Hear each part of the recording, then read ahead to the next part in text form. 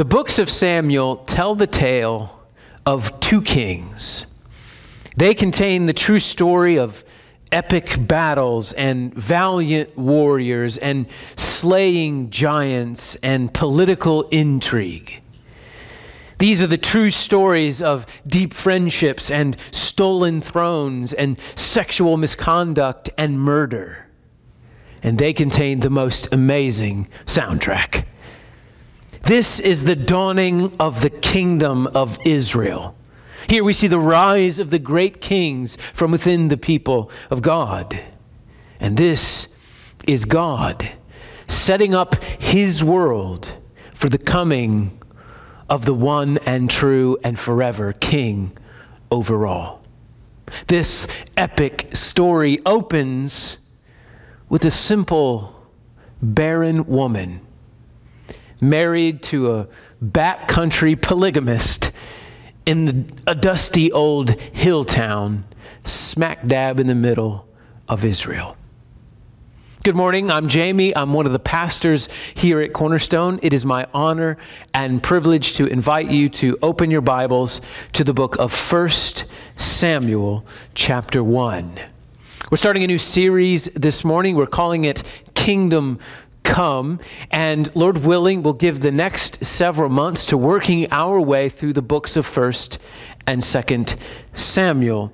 Today, we will be in 1 Samuel chapter 1. We'll work through this passage a section at a time, and it should take us around 30 minutes or so. But before I jump in, I would like to pray. So if you will, please join your heart with mine as we go to the Lord in prayer. Father in heaven, holy is your name. You are great and you are glorious.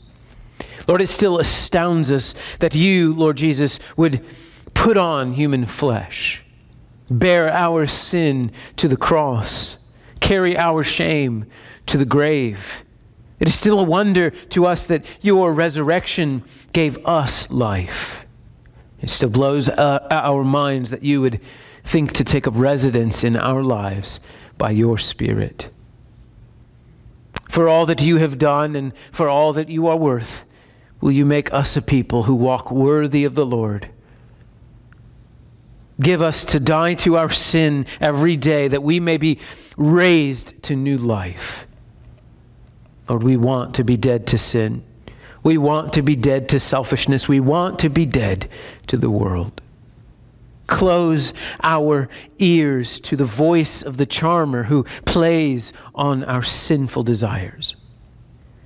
And would you cure us of pride, a fear of man, of a love of admiration?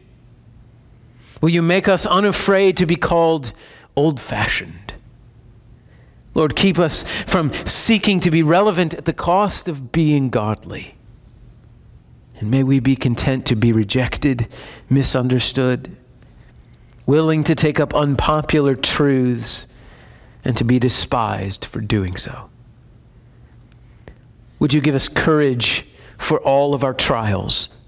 Give us grace for joy. Make us a happy and holy people.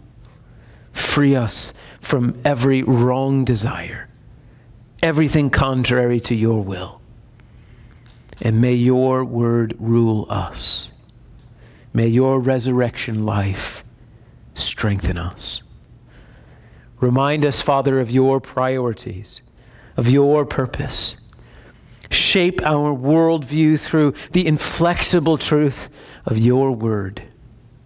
And make our minds and hearts malleable to your gentle correction. Father, we desire to lead a peaceful and quiet life, dignified in every way, in order that your gospel may advance in our city. And to this end, we pray for our mayor, Chris Lee.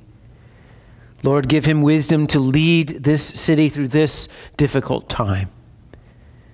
Grant that he and our city council and our city managers would decide and act in accordance with your will for the good of our city, that our God would be glorified and his gospel known. In Jesus' name, amen. 1 Samuel chapter 1. Let's read the opening, verse 1 and 2. This is the word of the Lord. There was a certain man of Ramathaim Zophim of the hill country of Ephraim, whose name was Elkanah, the son of Jeroham, son of Elihu, son of Tohu, son of Zuph, an Ephrathite. He had 2 wives. The name of the one was Hannah, and the name of the other Peninnah. And Peninnah had children, but Hannah had no children. 1 and 2 Samuel are really one book. We don't know who wrote these books. They chronicle the events which took place about 1,000 years before the Lord Jesus was born. It covers a period of transition in ancient Israel, moving from being a tribal confederacy to a theistic monarchy. It is the rise of Israel's first 2 kings, Saul and David. Samuel, from whom the book gets its name, is a transitional figure, a sort of priest, prophet, and judge. And this book opens on Samuel's mother, a woman named Hannah. Now, Hannah plays only a small part of this epic story. However, her part is in no way insignificant. You see, when God is writing your story for His glory, everything is incredibly significant. Hannah is one of the great characters of the Bible. She is one of a handful of precious women through whom the Lord sang the song of the glory of His beloved Son. And her story of infertility and difficulty in marriage is God's story. And I trust that you will see as this chapter unfolds that when God's people humble themselves, handing their situation over to the Lord, He will add their story to the great symphony of praise to His glorious Son. That's really the main point that I would like to draw out of this chapter this morning.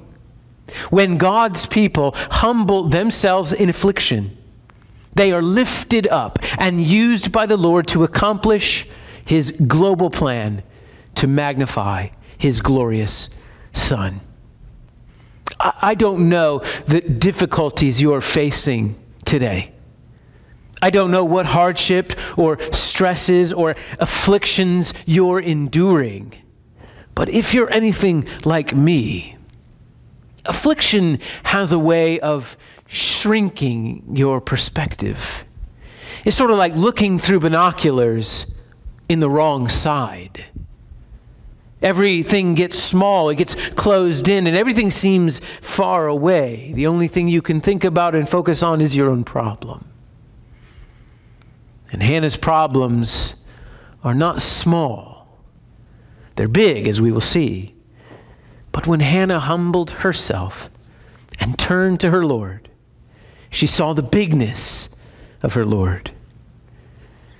She didn't know it, of course, but the Lord would use her simple faith to accomplish His extraordinary plan of redemption. And I trust that as you encounter her and her faith and her God, you will be encouraged as I have been to hand your afflictions to the Lord and to see them as consequential, as providential, as a means of making much of Jesus. That's my prayer for you this morning. May the Lord do this and more for all of us. There was a backcountry Levite living in the hill country of Ephraim. The Levites were the priestly tribe of the people of Israel. They were not given land in Canaan. Instead, they had to settle in the land of their fellow tribesmen. Elkanah, we are told, had 2 wives. Polygamy was not super common in those days, especially if you were a commoner. Polygamy was never God's intention from the beginning. You remember, He created one man and one woman. And polygamy is never condoned in the law of God. Polygamy always causes problems every time it appears in the Bible, as we shall see shortly. Elkanah's wives are named Hannah and Peninnah. Hannah is named first, likely because she's his first wife. And Hannah, the Bible says, had no children, whereas Peninnah, as we will see, had many children. Now, I need to say at the outset, infertility is a very difficult thing. And those who have never struggled with infertility have a hard time understanding how difficult infertility really is. It's no wonder that Rachel in the Bible told her husband, "Give me a child or I will die." Those of us who have been blessed with children, we would do well to be slow to speak, quick to listen, quicker still to pray for those who haven't been given children. There are some in our church who have struggled with infertility, some in our church who still struggle with infertility. And we would ask that you would please forgive us if we have ever been terse or dismissive of your pain. Please show us grace when we think that we have the answers and when we think that we know what it's like. Please, if I can ask, dear sisters, lean in to the story of your great-grandmother and be encouraged as you endure your affliction with the same humble, God-exalting faith that Hannah did. Infertility is difficult in any day, and especially so in ancient Israel. Just think for a moment. The human mandate from God on high was be fruitful and multiply. And then God had chosen a special people for himself from a man named Abraham, promising Abraham, that man, that his descendants would be like the stars. Every Israelite woman no doubt knew her own people's history. In Egypt, her grandmothers were so fertile that they had so many babies that they became a threat to the Egyptian nation. And when God delivered Israel out of Egypt and into the land of promise, he gave them this promise: if you faithfully obey the voice of the Lord your God, blessed shall be the fruit of your womb. None shall miscarry or be barren. Hannah certainly knew the history of her own people and the promises of her own God. And yet the Bible says Hannah had no children. Add to this that it is very likely that because of Hannah's barren womb, her husband, seeking a son to carry the family name, took another wife. So what was Hannah to him? She ate his food. She slept under his roof. And she gave him no children. Dark was the plight of this precious woman, and heavy was the hand of God on her life. This we will see further unfolded for us in verses 3 to 8. Here we read of Hannah's affliction. Now this man used to go up year by year from his city to worship and to sacrifice to the Lord of hosts at Shiloh, where the two sons of Eli, Hophni and Phinehas, were priests of the Lord. On the day when Elkanah sacrificed, he would give portions to Peninnah his wife and to all her sons and daughters. But to Hannah he gave a double portion, because he loved her. though the Lord had closed her womb. And her rival used to provoke her grievously, to irritate her because the Lord had closed her womb. So it went on, year by year. As often as she went up to the house of the Lord, she used to provoke her. And therefore Hannah wept and would not eat. And Elkanah, her husband, said to her, Hannah, why do you weep? And why do you not eat? And why is your heart sad? Am I not more to you than 10 sons? Now, I'm usually pretty hard on the men of the Bible, as you know. But let's give homeboy a little credit here. He initiates with his wife in her pain, and that's good. Husbands, we should engage with our wives when they're hurting. But let the record show this man gave what is possibly the worst comfort a grieving spouse could ever receive in the history of the world. He's saying, sweetheart, I know you want to have babies. I know you can't have babies, but, you got me. Sisters, please be kind to the buffoonery of your male counterparts. We're often more foot in mouth than comfort in mouth. Elkanah no doubt meant well by saying this to his dear wife. And here we are told that Elkanah led his family in worship to the Lord year by year. This man, despite his poor counsel and his polygamy, sought to lead his family well in a time in Israel's history when very few men did this. Faithfully led his family to sacrifice to God in Shiloh every year. It was part of the worship ceremony to share the meat from the sacrifice. And Elkanah distributed the meat from the sacrifice to his whole family, to Peninnah, his second wife, and to all, notice all, Peninnah's sons and daughters. And when he came to distribute to Hannah, verse 5 says, he gave a double portion to her because he loved her. One wonders whether or not he shared with her out of his own portion. The end of verse 5 hits hard. The Lord had closed her womb. And just in case you missed it the first time, you're hit with it again in verse 6.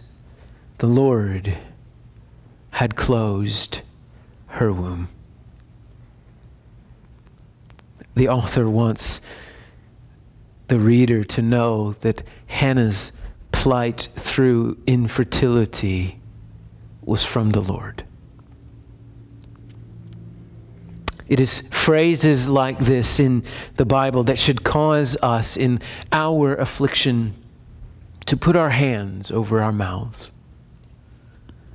Not in resignation to our pain, but in resignation to the Lord's providence. Hannah doesn't give herself over to apathy, as we will see soon. And nor does Hannah make demands of God, as we will also see soon. Hannah is humble. May the Lord train us, his people, to resign our lives to his will, knowing in faith that whatever he deems to be our lot, it is for our ultimate good. Of course, Hannah had no way of knowing it at the time, but the hand of the Lord was working in her life, indeed, inside her very womb, to accomplish the global plan to magnify the greatness of his glorious Son. But that would come many years from now. Now is a time to endure. And she endures. Year after year. Month after month. The constant reminder that her womb is empty. No doubt wondering each month, what is wrong with me? Furthermore, sweet Hannah endures the provocation of her rival, her hateful sister wife, Peninnah. How she must have felt like excess baggage on those trips to Shiloh. How every festival would remind her that she's still not a mother. How she must have faked every smile from every joke, every silly thing that someone else's kid would do. And how she must have struggled to rejoice at the news that one of her friends was pregnant again. And therefore we read in verse 7, Hannah wept and would not eat. If I can't fill this belly with a baby, why fill it with food? These were dark days. But the Lord was with her, and he was about to do something no one expected. Let's keep reading. Verse 9 to 20. This is Hannah's petition. And after they had eaten and drunk in Shiloh, Hannah rose.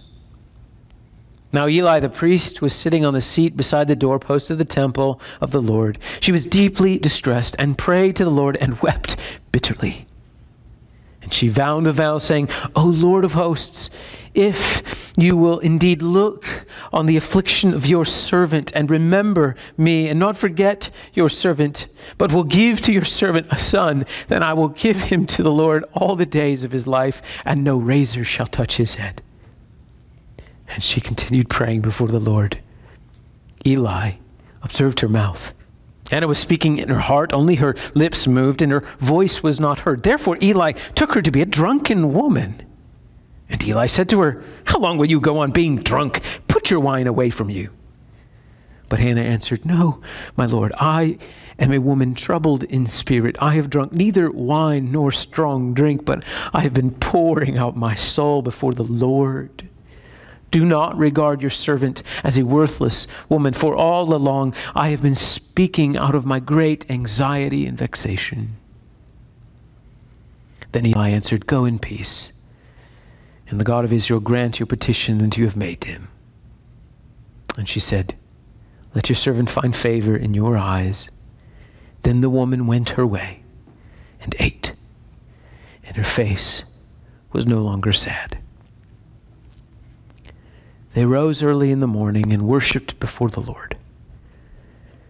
Then they went back to their house at Ramah, and Elkanah knew Hannah his wife, and the Lord remembered her. And in due time, Hannah conceived and bore a son, and she called his name Samuel, for she said, I have asked for him from the Lord. What a story. What a God.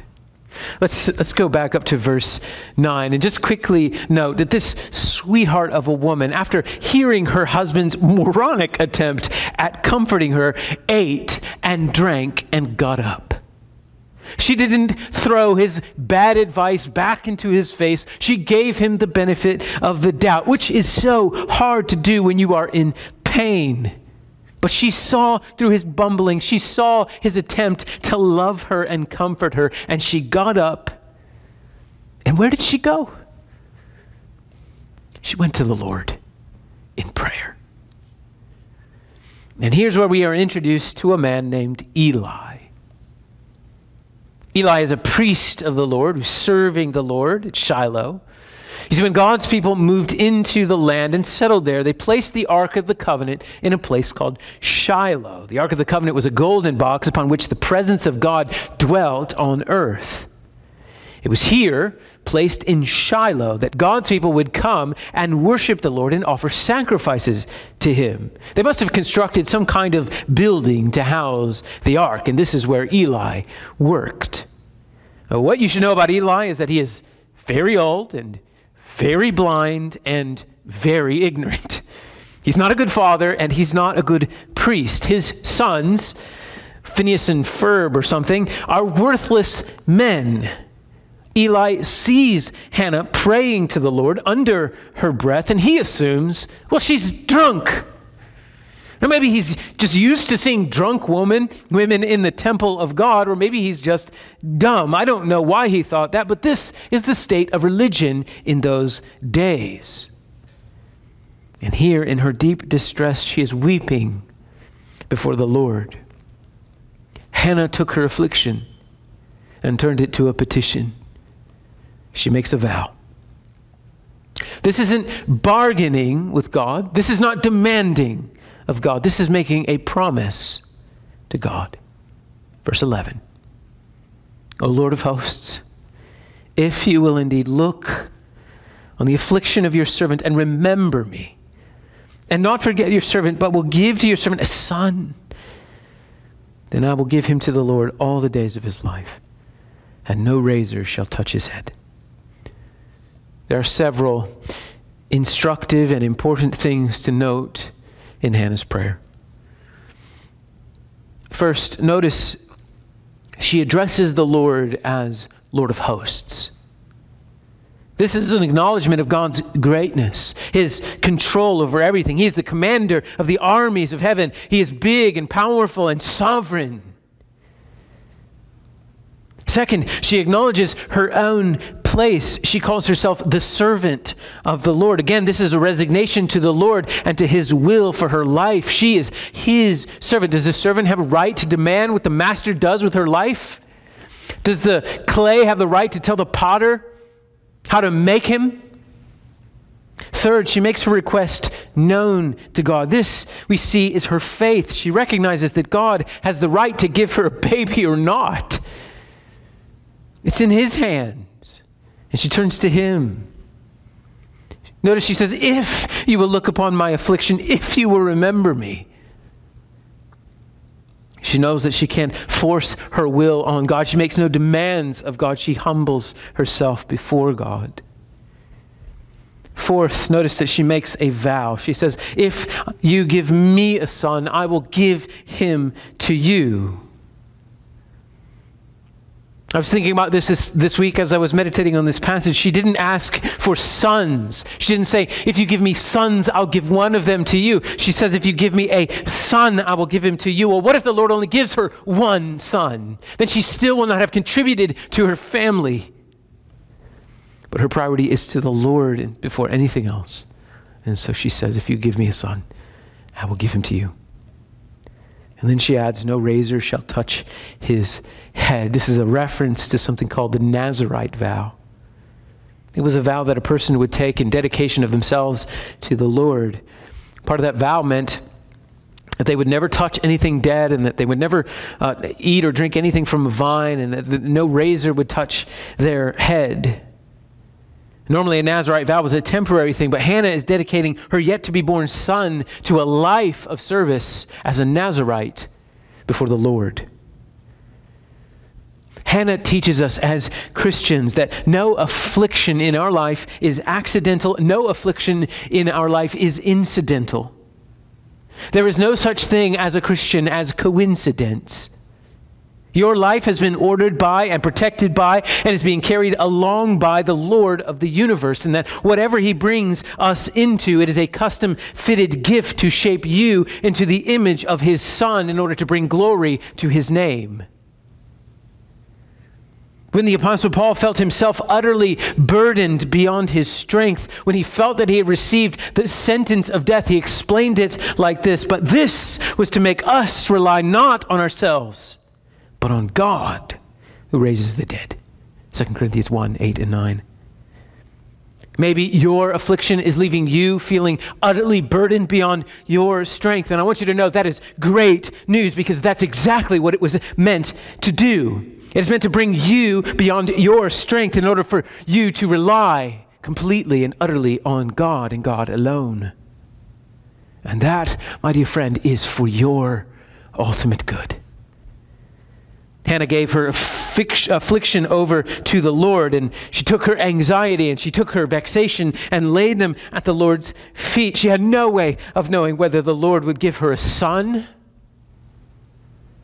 Whether he did or whether he didn't, she was still his servant. Hers was still his life.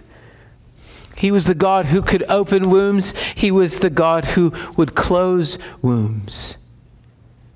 And whatever he willed for her life, she would receive. When Eli finally comes around and realizes this isn't a drunk woman, he gives her his priestly blessing. Verse 17. Go in peace, and the God of Israel grant your petition that you've made to him. And then sweet Hannah replies, let your servant find favor in your eyes. And then notice in verse 18, Matt Flora pointed this out to me last Sunday. She went her way and ate, and her face was no longer sad. She took her affliction, she laid it in the Lord's hands. She received the priestly blessing. She got up the next day, worshiped the Lord, and went home. Did Hannah know that God was going to give her a son? No. But she humbled herself, prayed, trusted the Lord with her life. She ate a meal. She washed her face. She went to church. She just went about her life. Isn't it interesting, all of the mentions in this chapter of eating? In her distress, Hannah did not eat. And then after Elkanah's hilarious attempt to comfort her, she eats. And then here again, after pouring her heart out before the Lord, she went her way. And the narrator says she ate.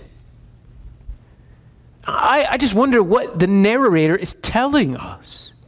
It seems to me that this is just illustrating Hannah's resignation to the Lord's will. She made her petition, she trusted the Lord, she received the blessing. She accepted her lot in life. She ate and went about her life.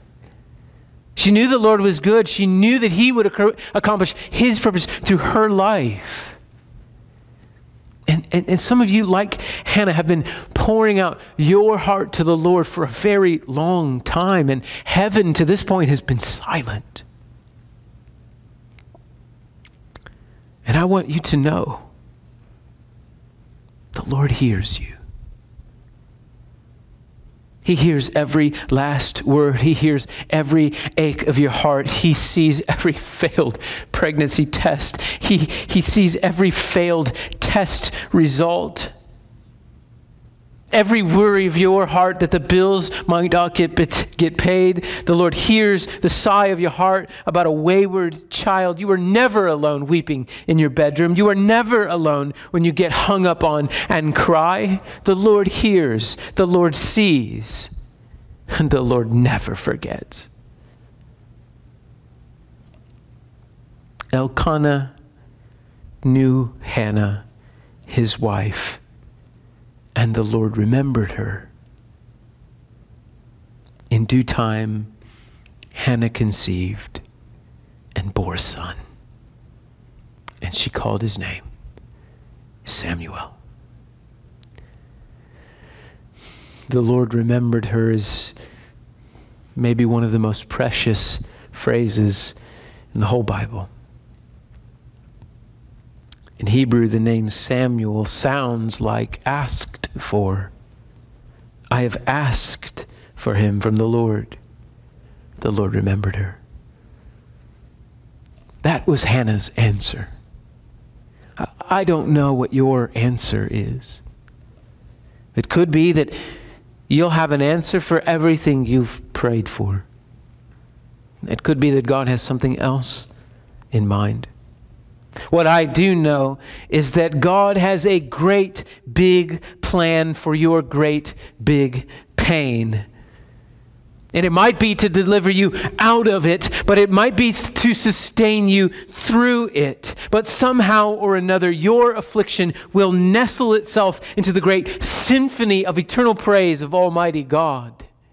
When you humble yourself and turn it over to the Lord, He will use it to establish his word. We wrap up our time together in verse 21 to 28. We've seen Hannah's affliction, we've seen Hannah's petition, and now we see Hannah's contribution. Verse 21. This man, Elkanah, and his house went up to offer to the Lord the yearly sacrifice and to pay his vow. But Hannah did not go up, for she said to her husband, as soon as the child is weaned, I will bring him, so that he may appear in the presence of the Lord and dwell there forever. Elkanah, her husband, said to her, do what seems best to you. Wait until you have weaned him. Only may the Lord establish his word. So the woman remained and nursed her son until she weaned him.